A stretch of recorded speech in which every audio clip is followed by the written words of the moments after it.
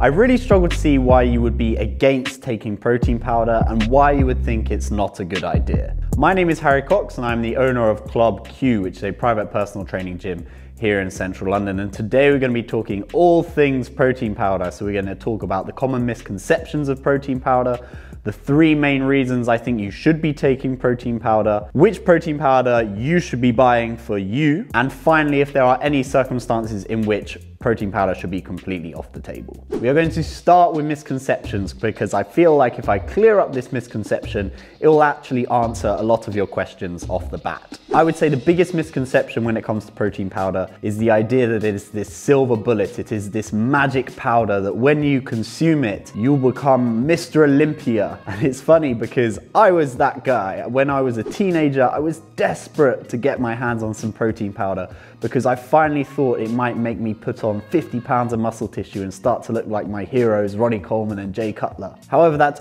obviously not the case, and the lens I view protein powder through now is very, very different. I simply view protein powder as food. To me now, a scoop of protein powder is the same as if I was to eat a tin of tuna. Having a protein shake is similar to me consuming a chicken breast. And I think if you can adopt that lens as well, that really just changes the way you view protein powder completely. Because at the end of the day, protein powder is just powdered down food, which is one of the reasons why it's so great. Protein powder is so convenient. It takes 0 preparation time, 0 knowledge of how to cook, no effort whatsoever. All you need is the powder and something to dilute it in. So if you're running late in the morning and need a quick protein hit, you can make that in under 60 seconds. Or you're in between classes or meetings, it's really easy to make and consume in such a short period of time. A huge advantage of protein powder is also the cost. Now, it can seem very expensive when you buy a 50-pound tub. However, all protein sources are relatively expensive. And actually, when you do the maths on the grams of protein you get per Great British pound, it's actually very competitive, if not slightly better,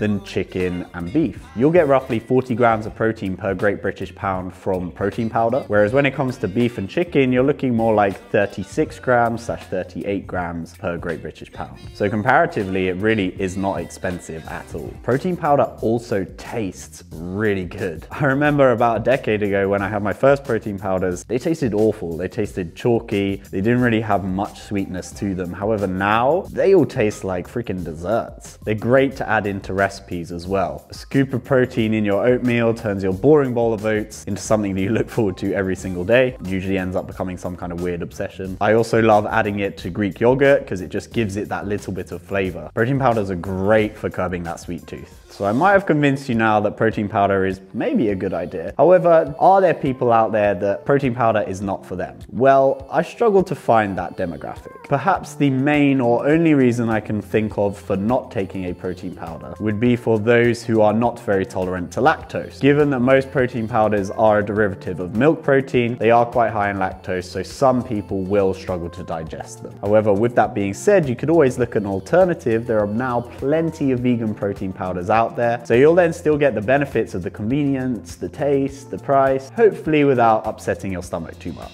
So with all that said and done, you now decided you're going to purchase protein powder. Which protein powder should you buy? In a world of incredibly well-marketed products, it can be very, very confusing making this decision. And now would also be a great time for me to sell you something if I was affiliated with a brand. However, I'm not, so therefore you can now trust what I'm about to say to you. So you've got different types of protein powder. For 90% of you watching this video, whey protein powder is going to be your go-to. It's quite fast digesting in comparison to some of the others, but it is kind of just the standard thing to go for. When it comes to whey protein powder, you've got 2 camps. You've got a normal whey protein and then you've got a whey protein isolate. To simplify things, a whey isolate is kind of like a purer, slightly higher quality version of whey. Tends to be a little bit more expensive for that reason. Can digest a little bit better as well. Most people will be fine with your standard whey protein blend. So then it comes down to brands, I suppose. From an amino acid standpoint, you want to make sure each serving of that whey protein has 3 to 4 grams grams of leucine. However, most brands don't actually put the amino acid profile on. It can be quite hard to find, so I tend to just go based on the brand's reputation. You should take comfort in the fact though that most of them are relatively similar. With all of that said though, I do want to say whey protein is not the be all and end all. It is not a silver bullet. Whilst it is convenient, it is cheap, it is tasty, if you don't include it in your diet ever, you're still going to be able to make the exact same progress as anyone else who is including it. Just instead of having your shake, you have a chicken breast instead. A lot of people are super pro whole foods, and I do think the majority of your diet should be made up of whole foods, and you probably shouldn't just exclusively drink protein shakes for your protein intake. However, you'll be more than fine to have a protein shake or two a day,